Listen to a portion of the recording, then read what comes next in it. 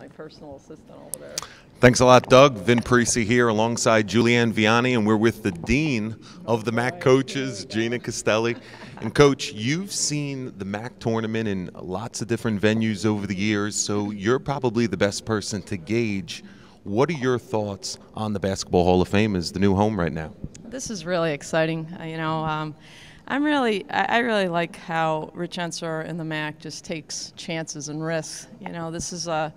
This is a new thing for us, but it's new for everybody, in the basketball world, and what better place to play than the Basketball Hall of Fame. So I'm really, really excited, and I can't wait for our team to get here.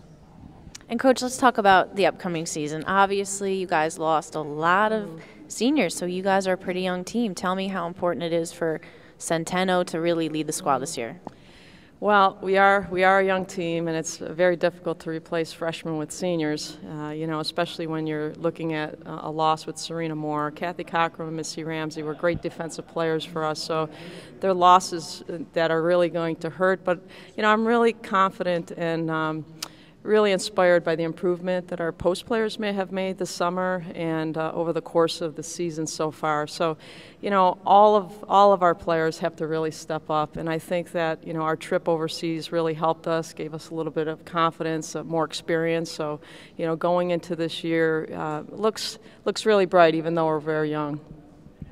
In terms of the league as a whole, every year the past couple of seasons there's been a different team. You have Marist at the top, and then there's always a couple of surprising teams.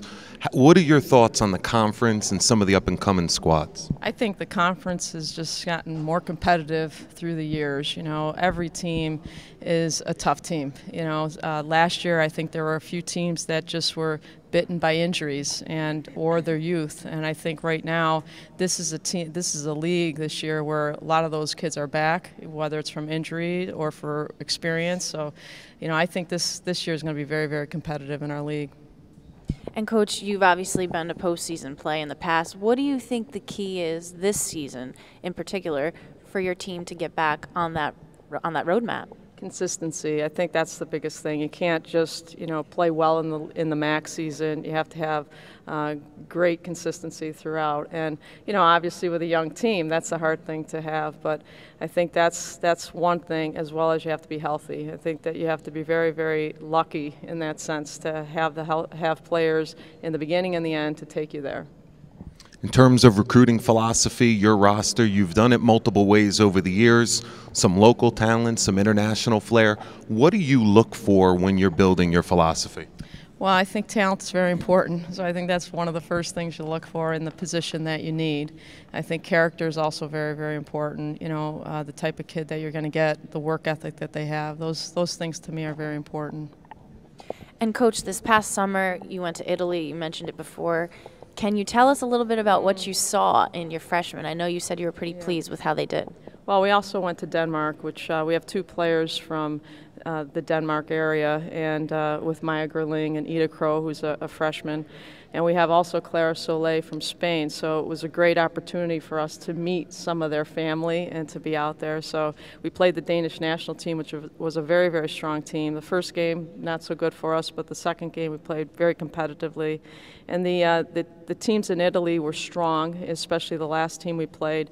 I thought what I liked the most about our team is that we got better throughout every game, even though we couldn't practice. So, it was just a little talking to before the game, maybe a couple of days after the games that we played, and they were able to bounce back and do better. So I liked how we were resilient and were able to just take instruction and do better.